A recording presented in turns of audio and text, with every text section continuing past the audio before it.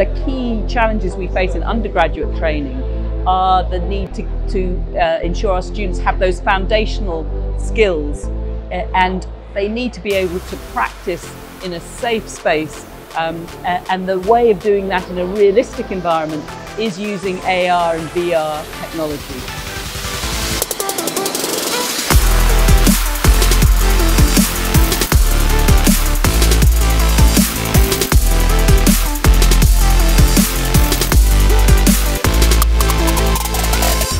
We must know that human brain and learning capacity have not changed as fast as the world around us.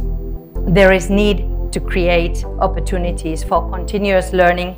We must learn faster and more flexibly. Learning to learn, being able to acquire new skills, and thinking critically and creatively are some of the key factors for the education of tomorrow.